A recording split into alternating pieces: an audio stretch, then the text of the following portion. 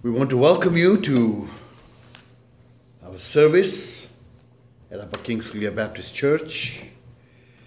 For those that will be watching the message over the internet, God bless you. Pray that God will take His word and touch our hearts. At the same time, I just want to make it very clear. Again, in our region, we are seeing the uptake of this pandemic, and we have been very careful as a church to make sure that we do not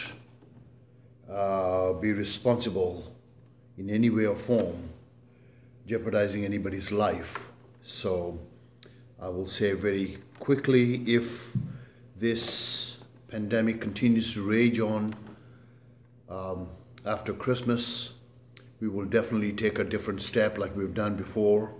Maybe just do the message right over the internet. We're still following the protocol of social distancing, masking, hand sanitizing. We're doing all that. And I want to thank you for everyone for the patience you've had in helping us to work through that. We're doing that for your safety, for our safety, for the safety of one another. We want to love our neighbor as we love ourselves, so we do not want anybody to leave the church with any kind of infection as much as we can avoid it.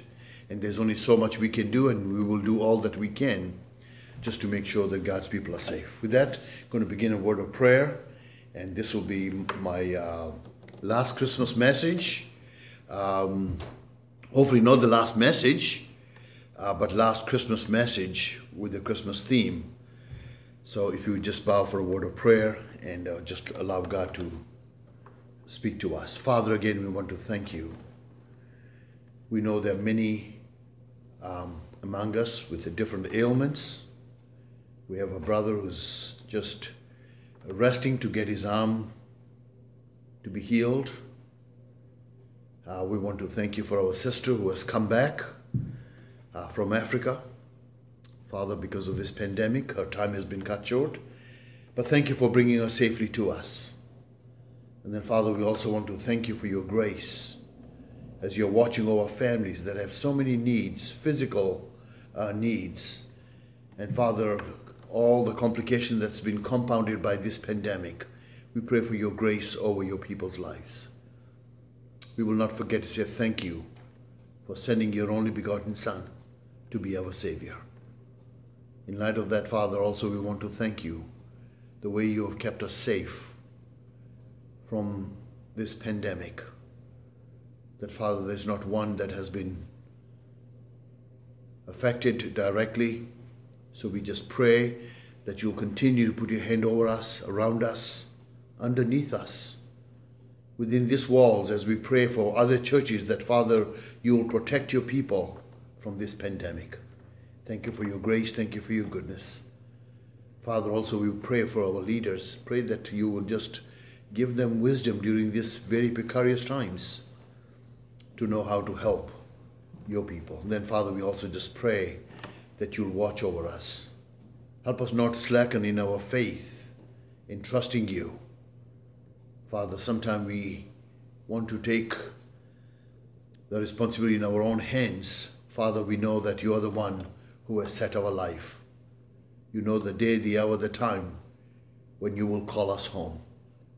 You've called us to be ready, to be a prepared people. For this we want to thank you. Now, Father, we pray, speak to us. In Jesus' name we pray. Amen.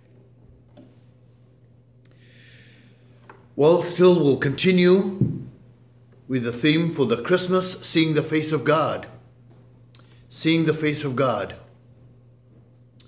This will be my last Christmas message for the year 2021, and I've entitled my message, The Hope of a Faithful Servant. The Hope of a Faithful Servant. Yes, during the Advent we had lit the candle of hope, of peace, of joy, of love, and the Christ candle. All to remind us our hope is in our Lord Jesus Christ.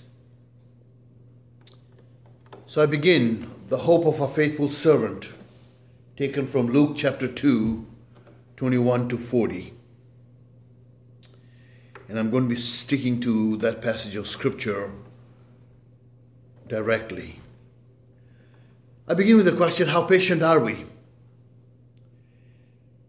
You know, I have had just no desire to go to shop during this Christmas season. Well, I remember last Christmas when you had to stand out in line during the cold days. And then with this uptake in this pandemic, I hear now you have to line up because the stores are cutting back to 50% only can be in the store with all the social distancing and sanitizing, masking and all that. And to be honest, I'm a little bit impatient. But then I realize when I come to God's Word, the Bible tells us that God is long-suffering towards us, means He's patient towards us. And I'm so glad that God is patient towards me, towards you. Because if He was not, I wouldn't be standing here before you. And maybe you would not be here. That's why I begin with the question, how patient are we? So let me just follow along very simply as we finish our Christmas season. Like when I say finish our Christmas season, that doesn't mean we stop celebrating the coming of our Lord Jesus Christ. That's not what I'm saying. First, I want to begin with living obediently in a broken world. It will require a lot of patience to live in this broken world. How do we do that obediently? Well, let me take you to a story of two wonderful people in the Bible that many times gets overlooked during this special season. But these are the most intriguing stories and truths that come out from this portion of Scripture about two very special people. Luke chapter 2 verse 21, it tells us at the end of the 8 days, when Jesus was circumcised, which was the Jewish custom, every male child after 8 days was taken to the temple to be circumcised. We are told at the end of 8 days when he was circumcised, he was called Jesus. The other Hebrew translation, Joshua, Savior, one who comes to save. And remember, we had Joshua that came under Moses, that led the children of Israel from the wilderness into the promised land. Here, Yeshua, the one who saves. We are told he was given the name Yeshua, the name given by the angel before he was conceived in the womb. So not only was his gender and his name given before he was out of his mother's womb, but there we have it. So we know that Christ came from God. Everything about him was set by God. He came in the flesh because that's how God chose to send his only begotten Son. He came as a baby. That's how God chose to send him, the Savior of the world. So what am I talking about? The hope of a faithful servant. Well, let's move on as we see. First, I want you to notice parents who believed. Mary and Joseph were given this very unique, amazing, awesome, miraculous assignment from God, that Mary, while still a virgin, would carry a child and would bring this baby boy to the earth. That almost cost her marriage to Joseph. But God does not leave any details unturned. God spoke to Joseph and he accepted the responsibility. We pick up the stories in Luke chapter 2, verses 22. It tells us when the time came for their purification according to the law of Moses, they brought him up to Jerusalem to present him to the Lord. Verse 23, as it is written in the law of the Lord, every male child who opens the womb shall be called holy to the Lord. And to offer sacrifice according to what was said in the law of the Lord, a pair of turtle doves or 2 young pigeons. Here you get very ordinary people, chosen by God for a task that is beyond our imagination, at a time that was a dangerous time, a difficult time. But yet I want you to see the parents who believed God.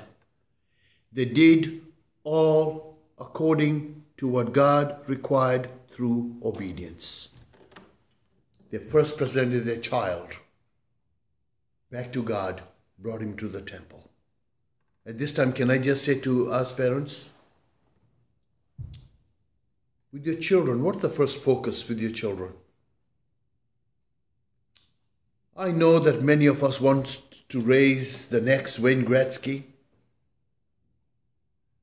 or world famous baseball player, football player, whatever. Can I say to you, if you have any inkling that you're a Christian and God has blessed you with a child, our number one responsibility is to bring that child to the feet of our Lord Jesus Christ. If not, you have failed on the greatest assignment God has blessed you with. We say children are a blessing, isn't it? We say children are a blessing from God because He alone is the life giver. So why is it we rob from Him when we put our child in everything else and not bring them to the feet of Jesus Christ? Parents who believed God. But then I want us to move further in this story to see the hope of a faithful servant. Thirdly, we see service from a faithful, devoted servant of God. He was faithful and patient in service. This amazes me about the story of this man. Luke chapter 2 verses 25. Now there was a man in Jerusalem whose name was Simeon. This man was righteous and devout, waiting for the consolation of Israel, and the Holy Spirit was upon him. Now remember, Jesus hadn't promised the Holy Spirit to come to those who believed in Him. But yet the Holy Spirit was still moving in the hearts of men. I want you to notice a couple of things. At this time, Simeon was a righteous and a devout man, waiting for the consolation of Israel. He tells us the Holy Spirit was upon him. This man was in service to his God and Maker. Now let me tell you, it was not a good time. It was not the best of times to be in service for the Lord. The Romans were imposing all kinds of restrictions. The religious elite had turned their face away from God. They were doing their own thing in a religious way. If anybody would have been fed up and would have thrown the gauntlet down and walked away, Simeon should have been one of those people. It's just like many of us in the Church of Jesus Christ. With little frustration, we throw it all away and we walk away. And then it comes to my mind, who were you serving? You see, when you are serving God, circumstances should not change your service and your devotion to Him. That's what I see first in Simeon. The Bible says this man was righteous and devout.